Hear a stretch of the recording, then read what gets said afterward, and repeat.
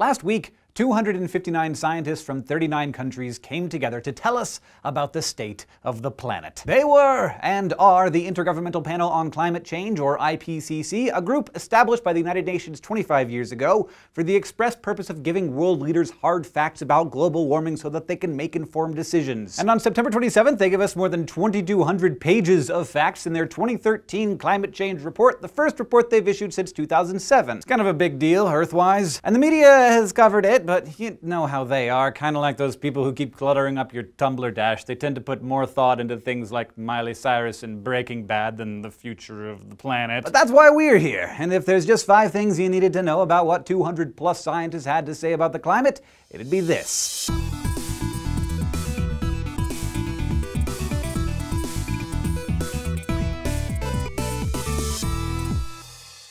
First things first, according to the IPCC, the warming of the planet is unequivocal. That's their word. In fact, they say some of the changes that we're seeing now haven't occurred in hundreds or thousands, and in some cases hundreds of thousands of years. For one thing, each of the last 3 decades has been warmer than any decade since 1850, and in the northern hemisphere, it's been the warmest 30-year stretch of the last 14 centuries. And we have a whole lot of changing planet around us to prove it. Average temperatures have risen on land and at sea, the amounts of snow and ice have shrunk, and sea levels are higher. But this brings me to a little media malfunction I'd like to fix. If you've heard about the report at all in the past week, you've probably heard about a pause that some corners of the media got their underwear in a bit of a bunch about. A supposed period of about 15 years when global warming seemed to not be happening. Well, internet buddy, seriously, there was no pause. What the report describes is a period from 1998 to 2011 when temperatures consistently rose, but only about a third to a half as much as during the decades before that. So warming happened, but not as drastically or as fast. But of course you wouldn't know that by reading some of the headlines, which I won't bore you with. Anyway, you already know that warming is real. Another key point that the panel makes is that all of these climate trends coincide with, no surprise here, rises in greenhouse gases. Gases that trap heat in the atmosphere like carbon dioxide, methane, and nitrous oxide. But brace yourself for this one. The report finds that these gases are now at levels that haven't existed in at least 800,000 years. We're talking not since the Earth's magnetic poles last reversed themselves, not since Homo erectus had it going on. To put things into more context, levels of CO2 are 40% higher than they were during the Industrial Revolution of the late 1700s,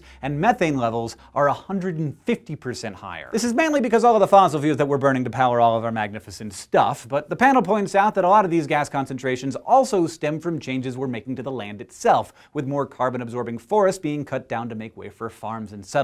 Which leads us to the panel's next point, which is yes, global warming is all about us. As the IPCC put it modestly themselves, it is extremely likely that human influence has been the dominant cause of the observed warming since the mid-20th century. And since scientists like statistics, they've even expressed this in numbers. In 2007, the panel put the likelihood that warming was caused by humans at 90%. Now, they say the likelihood is 95 to 100%. Finally, in some of the report's strongest language, the IPCC says that it is virtually certain that there will be more frequent extremes of heat, fewer extremes of cold as temperatures rise in the future. Over the next 20 to 25 years, global average temperatures are expected to rise between 0.3 and 0.7 degrees Celsius. And depending on what decisions we make by the end of this century, the world could be a very different place. Like, if we manage to substantially reduce the amount of greenhouse gases we're currently farting out, average surface temperatures by 2081 might be only 0.3 degrees higher, the report said. But if the CO2 and methane keep getting more concentrated, we could be looking at a planet that's 4.8 degrees hotter, and that's just an average. Now, you'll notice that there's no scenario I've mentioned where the average temperatures are lower. That's because the report says that literally no matter what we do, most aspects of climate change will persist for many centuries, even if emissions of CO2 were to stop today. Now, I'm not here to lecture, and neither is the IPCC. I just hope that world leaders are taking a break from Breaking Bad and Wrecking Ball long enough to pay attention. But, you know, in America, where the government is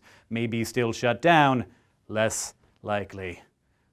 Thanks for watching this episode of SciShow News. If you have any questions or comments or ideas for us, we're down in the comments below and on Facebook and Twitter. And if you want to keep getting smarter with us here at SciShow, you can go to youtube.com/SciShow and subscribe.